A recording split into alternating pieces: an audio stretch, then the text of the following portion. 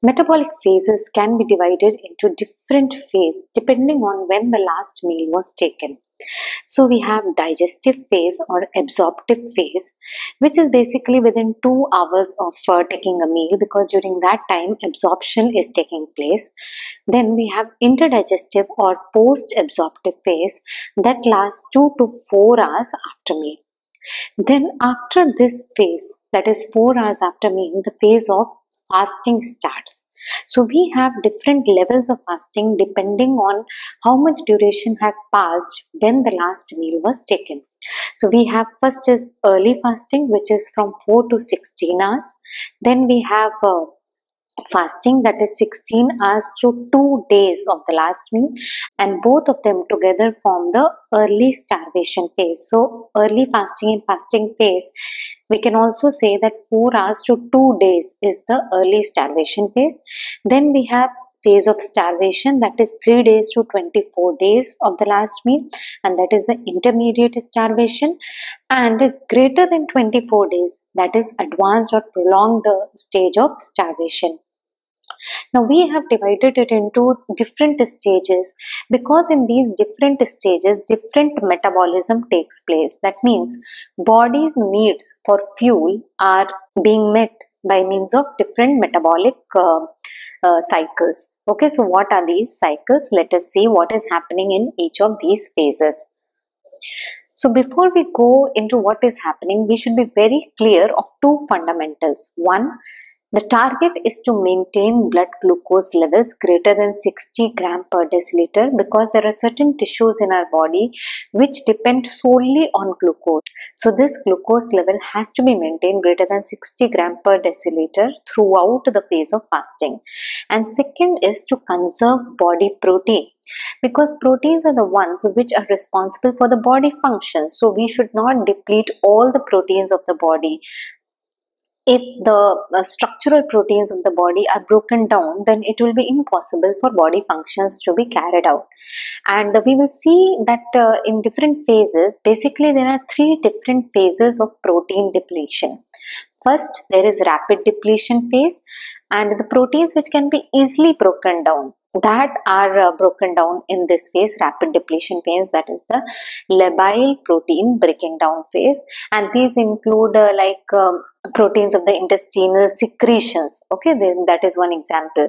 Then there is greatly slowed depletion, initially fast breakdown of proteins, then proteins are conserved, and then finally when nothing is left in the body, when all the fat storage of the body is used up, again we have rapid depletion of the protein stores, and that happens shortly before death. And in this, basically the stable proteins, the structural proteins of the body are broken down. So now let us go into each phase of fasting and see that how the body's fuel needs are met in each phase. Just remember here that all tissues preferentially use glucose. When the glucose is available, all tissues use glucose, and there are exclusive glucose users as well. And these include brain, red blood cells, renal medulla, intestinal mucosa, and there basically anaerobic glycolysis is going on. And whichever cells of the body do not have mitochondria depend on anaerobic glycolysis. And in these cells, amino acids and fats cannot be used as fuel because they are always metabolized aerobically. Fine. So first phase of fasting is early fasting, that is 4 to 16 hours. Just in the interdigestive phase or in the post-absorptive phase, glucose is available, right? Now in early fasting phase, that is 4 to 16 hours have passed when the last meal is taken. Now the glycogen breakdown starts, okay? In our body, when we eat, excess glucose is stored as glycogen, and when this glucose is not available in the blood, then glycogen is being broken down again to glucose, and that is known as glycogenolysis. Okay, glycogen being broken down to glucose, and there is approximately storage of 70 grams of glycogen in our body, out of which 1/3 is stored in liver and 2/3 is stored in muscle. And this stored glycogen can provide energy for approximately 16 to 24 hours only. That is why you see the phases of fasting. So first 4 to 16 hours, glycogen will be used for providing glucose to the cells, right? And this breakdown of glycogen to glucose is brought about mainly by two hormones. That is, one is epinephrine and second is glucagon. Okay, so as the fasting phase starts, the levels of epinephrine and glucagon increase in the blood, and obviously insulin levels go down because the blood glucose levels have gone down, and blood glucose is the main stimulator for secretion of insulin, right? So insulin levels decrease, epinephrine increases, glucagon increases, and these bring about the breakdown of glycogen to glucose, right? Plus, epinephrine also starts to act on fatty stores by means of the beta 3 receptors. So, beta 3 receptors generally we see doesn't have any other function. Only epinephrine, by interacting with the beta 3 receptors, causes lipolysis. So, lipolysis just starts, fine. So, that is early phase of fasting. What happens after 16 to 24 hours? So, now after 16 hours to approximately 2 days, that is the phase of fast protein depletion, and this is the phase where gluconeogenesis starts, right? New glucose is being synthesized, gluconeogenesis, right? And how this new glucose will synthesize? See, glycogen is not available now, it is all depleted. Now the protein stores which are there, the labile proteins which are there, they will be broken down, and two main amino acids which are important for gluconeogenesis are alanine and glutamine. So these are utilized for synthesis of new glucose, right? And this formed glucose is used as a fuel for main glucose users of the body, that is brain, RBC, renal, medulla, intestinal mucosa. For others, see, glucose is now going down. We don't want other cells to utilize glucose. Instead, they should switch on to some other fuel as their main source of energy. So, we have fatty acids which are produced by the breakdown of fat which is stored in adipose tissue. So, fat breakdown occurs and it is broken down into fatty acids and glycerol. Glycerol is used again for the synthesis of glucose, and fatty acids are used as fuel for heart and muscle. Basically, all extracerebral tissues start using this fatty acids as their source, except the ones which are dependent on anaerobic glycolysis. Okay. So in this stage of fasting, that is 16 hours to 2 days, a lot of new glucose is being synthesized, and because of this, lot of protein breakdown is taking place. Remember that. And also remember that fat which is being broken down, it is generally not a source of glucose. Why? See, fat is being broken down into fatty acid and glycerol, and further beta oxidation of fatty acids produces acetyl CoA, right? Acetyl CoA. And this acetyl CoA, to enter into the Krebs cycle, it should combine with oxaloacetate, and then it will form citrate, right? But because of gluconeogenesis which is going on, this oxaloacetate is being shunted to that particular pathway, and we don't have much oxaloacetate available, right? So that is why this acetyl CoA cannot enter into the Krebs cycle. Instead, now when more and more fat breakdown takes place, more and more acetyl CoA is going to form, and that is going to lead to the generation of ketone bodies, which we are soon going to see.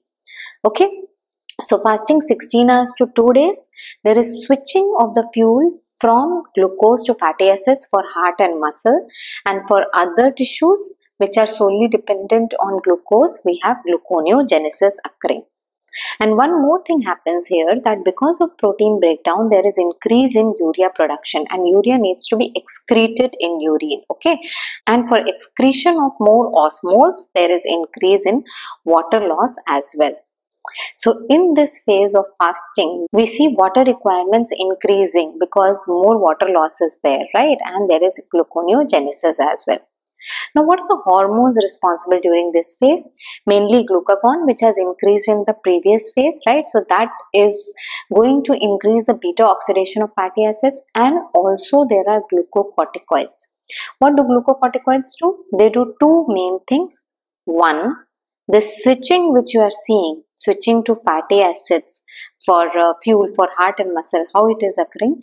Because glucocorticoids inhibit the peripheral utilization of glucose. Okay, very important. Glucocorticoids inhibit the peripheral utilization of glucose, and they act on the cells such that the enzymes responsible for fatty acid utilization increase. Understanding? So they are switching the machinery of the cell so that they are now better able to utilize fatty acid. So that is the second thing. Glucocorticoids switch the machinery of the cells and they prevent peripheral utilization of glucose. Fine. Moving on to the next phase of fasting, that is from 3rd day to 7 days of fasting.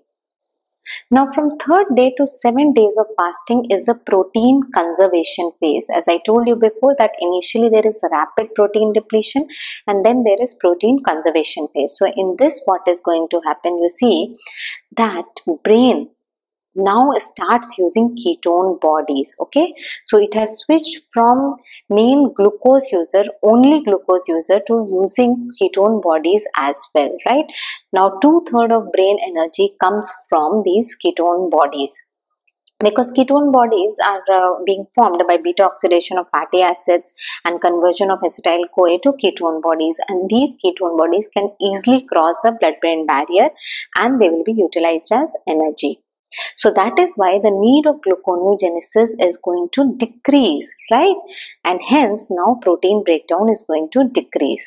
So once protein breakdown decreases, the formation of urea molecules is also going to decrease and loss of water is also going to decrease. So now water requirements also decrease. Okay, water requirements also decrease. Then we have fats. Fats, obviously they will be breakdown into fatty acids and glycerol, and there will be lot of formation of ketone bodies. This will lead to acidosis because ketone bodies are acids and there will be accumulation of hydrogen ions. Now body takes care of this also. How? Now the role of kidney comes in, where kidney causes gluconeogenesis. So gluconeogenesis occurs in two main organs, liver and kidneys. And here renal gluconeogenesis starts, where glutamine is converted to glutamate, and in the process ammonia is released. This ammonia can bind with the hydrogen ions and which can be secreted as ammonium ions. So these are various adaptations which are occurring to starvation. So what are the adaptations which occur to prolonged starvation? One is brain starts using ketone bodies.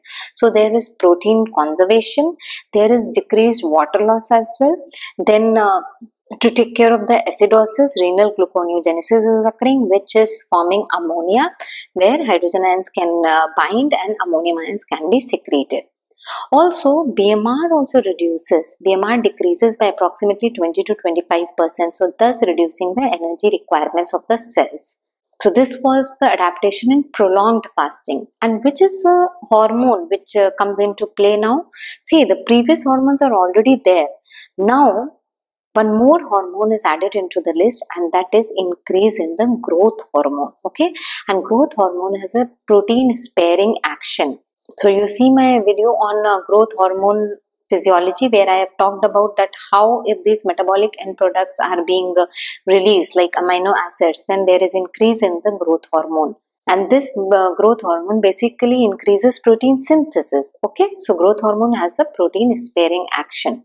So what are the hormones in sequence which we saw? Initially there was epinephrine, glucagon, then there was glucagon, glucocorticoids, and then finally we have growth hormone which is coming into play. Now what happens after 7 days of starvation? This response which we have seen of fat breakdown can continue as long as fat stores are present in the body, and this can last up to 3 months, right? After that, when all the fat storage has been utilized, there will be rapid protein depletion and ultimately leading to death. Okay, and it is represented in this graph. This graph is given in Guyton, where x-axis shows weeks of starvation and y-axis shows stored food quantity. And you see here initially the carbohydrate source, that is glycogen, is used. Right, glycogen is used, and within 24 hours it is depleted. Then you see here that there is increased protein breakdown along with fat breakdown, but later on this is stabilizing. Okay, not much protein breakdown is occurring, but once the fat storage is used up, then there is fast protein breakdown, and this will ultimately lead to death. So that was all about the physiology of starvation. Thanks for watching the video. If you liked it, do press the like button, share the video with others, and don't forget to subscribe to the channel Physiology Open. Thank you.